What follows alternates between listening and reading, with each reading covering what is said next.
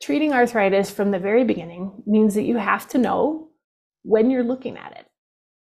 So the first step is, like we said, take pictures, have them bring video from home, look at how they're sitting, standing, and getting up and down, because it's all about perspective. And from a distance, you really can see where dogs have pain. In this section, we'll talk about the risk factors, and we'll talk about which dogs are more likely to have arthritis and where. And then we're going to talk about why it's important to diagnose those dogs as young as possible.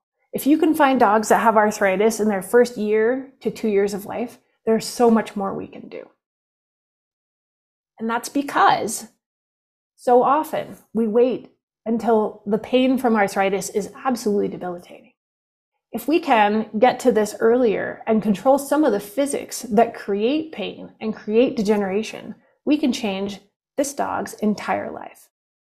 So I want our mantra to be, it's time to move past rest and Rimadyl. It's time to stop settling for arthritis pain and start taking on some of these a little bit more proactive treatments that even you can do in your general practice.